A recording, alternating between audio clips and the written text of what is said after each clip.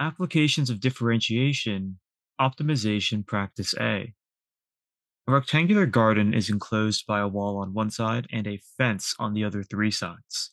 If the length of the fence is 100 meters, what is the maximum possible area of the garden? For questions like these, what we want to do is reduce the question from two variables to one. We do this by first noting the constraint condition. We're told that the length of the fence is 100 meters. So designing an equation for that, we have that 2x plus y equals 100. Now, we want only one variable instead of two, so let's rewrite y and isolate it so that we can substitute later. Y is equal to 100 minus 2x. Next, the question is asking for the maximum area. So what we want to optimize is this area. Well, the area of a rectangle is just the height times the length.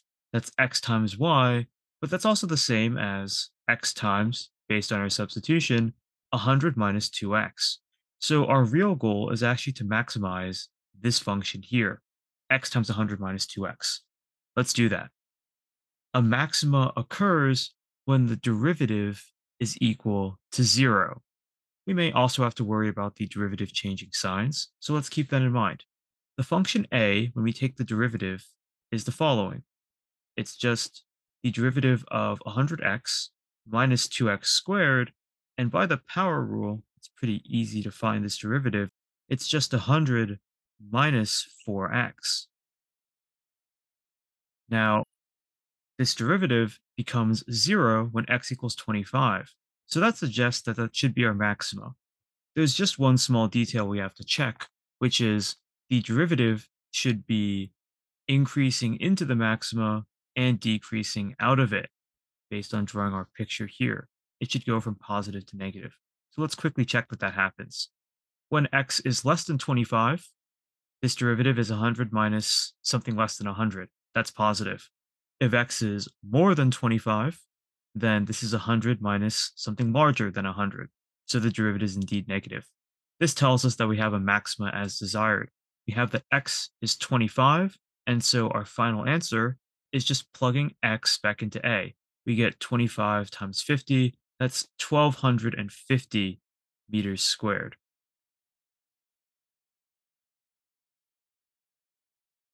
Looking at the solution, notice that we had to turn two variables into one.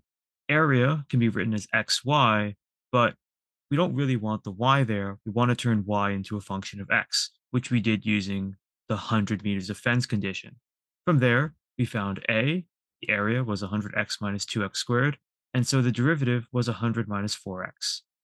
This is 0 when x is 25, and then there are several ways to make sure that this is a maxima. We can either use the first derivative test or the second derivative test. In both cases, we just have to check that the first derivative goes from positive to negative so that we actually are at a maxima. We check and that indeed works, so our answer is just 25 times 100 minus 50, that's 1250 meters squared.